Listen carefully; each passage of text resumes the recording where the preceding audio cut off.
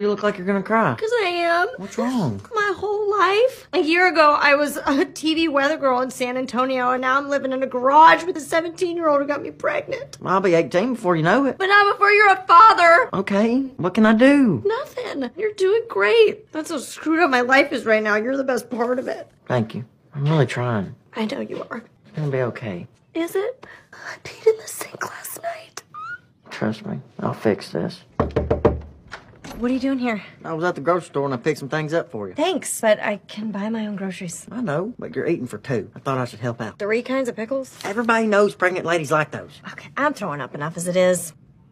Why is it so dark in there? No reason. What's with the candles? Are you on a date? You think I dress like this on a date? I think you look good. Well, I don't. And if I was on a date, it'd be none of your business. Then why are you sitting in the dark? Okay, it's not a big deal. I was a little short on the power bill this month. How come? Well, waiting tables and morning sickness, not a great combination. Definitely got reflected in my tips.